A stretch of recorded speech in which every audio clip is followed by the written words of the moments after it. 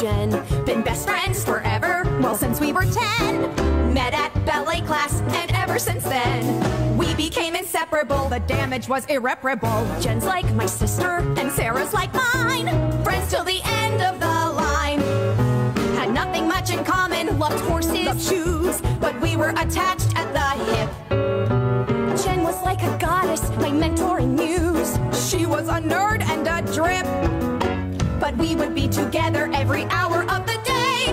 People would see us and say, is Jenny and Sarah two peas in a pod? Well, if one pea was perfect and one pea was odd, first string and spare on the volleyball squad. Happy and gregarious, my thrills are just vicarious. Woo. She'd point the spotlight, she'd bask in the shine. Friends till the end of the line. My skin was just like porcelain, hers was all zits. My pores were perpetually blocked. I developed early, she had no tits. My cupboard was woefully stocked.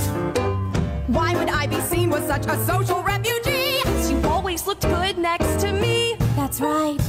So we were Jenny and Sarah, a vulgar display.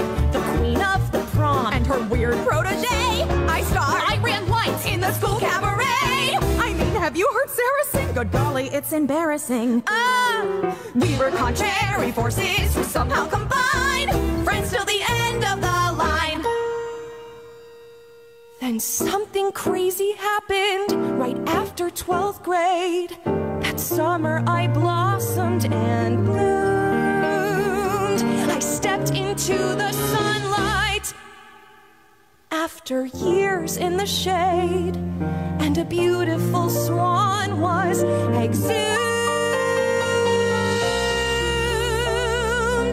Meanwhile, I was working at the local Dairy Queen and ballooned up to plus size 16. Jenny, 18.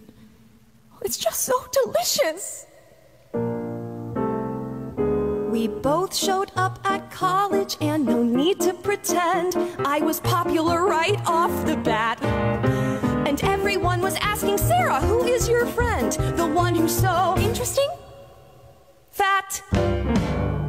All this malice aimed at Jenny was quite startling and new. So I did what all best friends would do.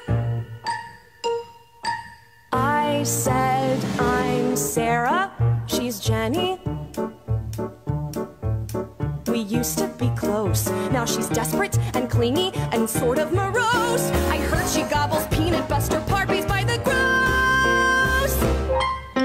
In all the world, is there a sight more tragic than this parasite? So that is our story, and ain't it divine?